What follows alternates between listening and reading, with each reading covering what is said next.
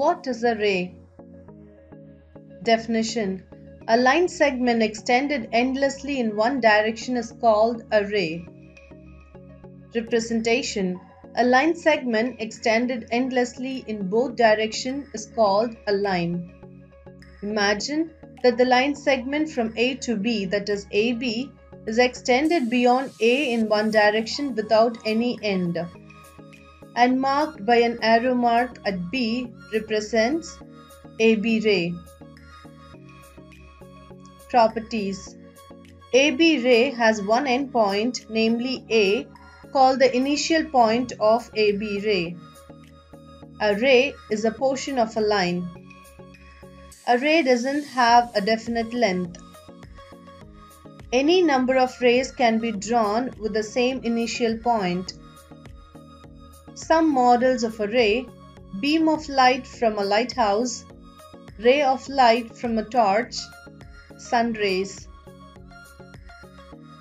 Notes: AB ray and BA ray are different, as both have different initial points and they proceed in different directions, as shown here.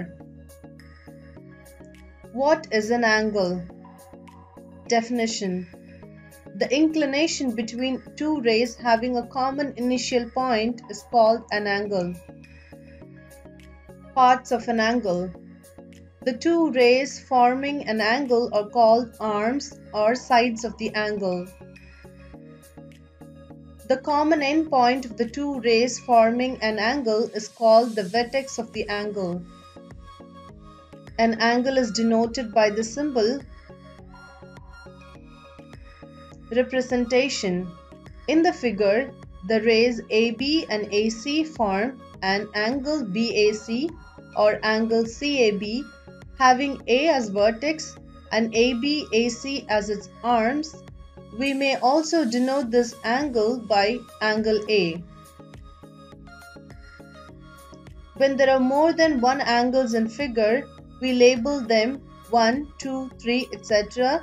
and call them angle 1, angle 2, angle 3, etc.